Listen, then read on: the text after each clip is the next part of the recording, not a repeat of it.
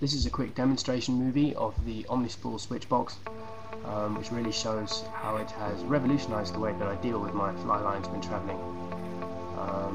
It's a very, very simple system. It's very cheap, it's very effective.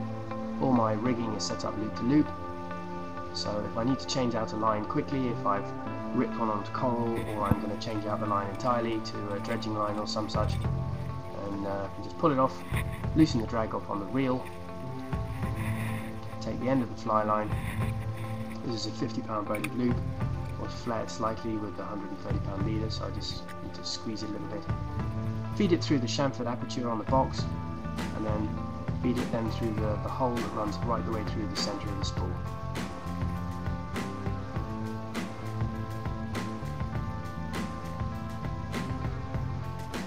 Don't need to feed it too far through, just so enough pokes out the other side.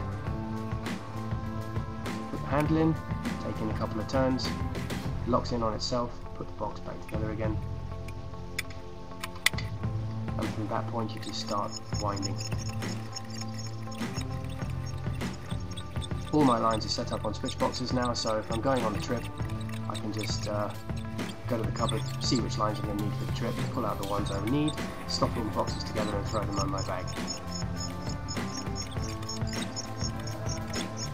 As you can see, it takes no time to pull off an entire fly line. All my reels are set up with a large loop on the back of them, so that I can very easily quickly change lines. I normally use a big bimini twist so that I have 100% knot strength, and I always make the loop large enough so that I can feed the reel or the switch box through it.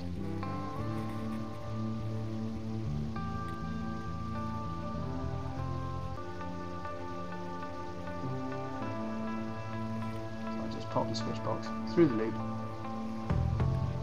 lines off, ready to go. If I was at home, I'd put a line care box on and just pull that through. Pull out another line that I want to use, in this case another 12-weight floater, because the other one had been damaged.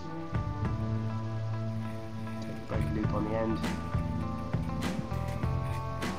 put my backing through it,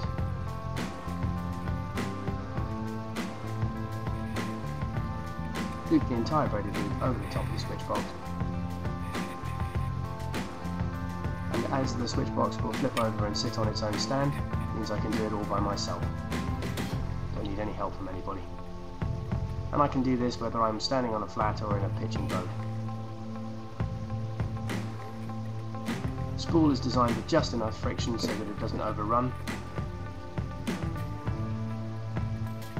Sometimes it can get a little sticky towards the end of the taper, so I just use my feet just to hold it in place.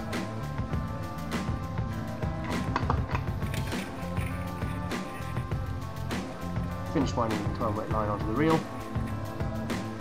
Job done. I'm ready to go. All I need to do is thread it through the rings and away I go.